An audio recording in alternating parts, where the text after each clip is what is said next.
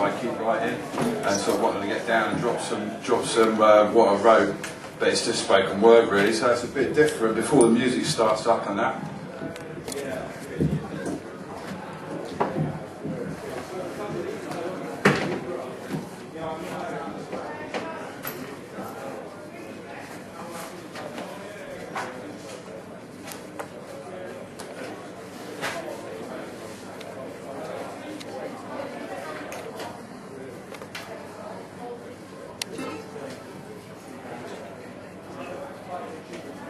One I wrote yesterday on Father's Day.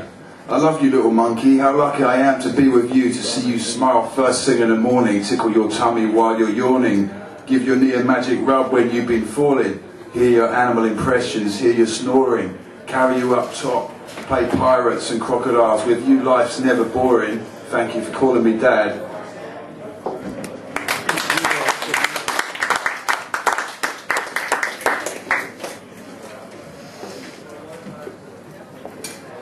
This was the other day. Put some new gum under my tongue, chewed a bit, thought about some words and grooved a bit. Thought about how some in the UK living lives like fugitives, thinking how there's too much subterfuge to this. But war and terror seem so huge to this. I can't help but be moved by this. When we see screened evidence of genocide by dictators that proved they did. When the world took a closer look and unscrewed the lid. But amazingly the world didn't lift a finger. Just kept their cameras glued on it. Shock value primetime ratings accrued by this. TV reporters, knighted, picked up in the Daily Mail. Their views too skewed on this. I've been standing still too long, need to wake up, stick and move a bit. Give a fuck, use my voice, try and bruise this shit.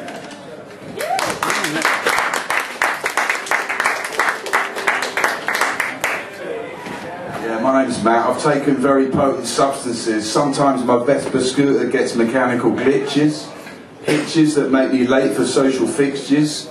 I find those hot dogs disturbing. They try to sell me at the pictures. I don't rate rhymes about violence, trust funds, silence guns or bitches. Can't listen to all that back chat. That flat chat has me in stitches. Pissing away life's blessings, blissfully blind to life's riches. Like they got a dose of some kind of thick sickness or sick thickness. Fuck that, you know I'd rather listen to Christmas hits by Cliff Richard or Carrie Don't Live Here Anymore.